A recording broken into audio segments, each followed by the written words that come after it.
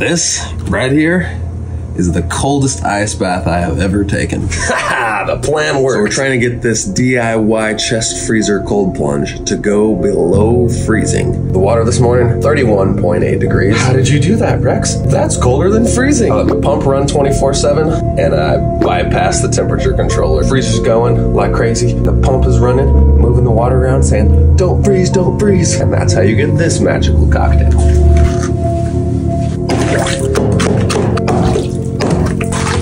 This is gonna be my coldest plunge yet.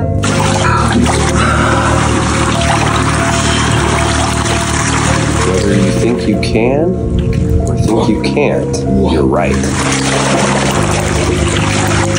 Instead of telling yourself, I can't do that, that's too hard, I could never do that, tell yourself I can do that.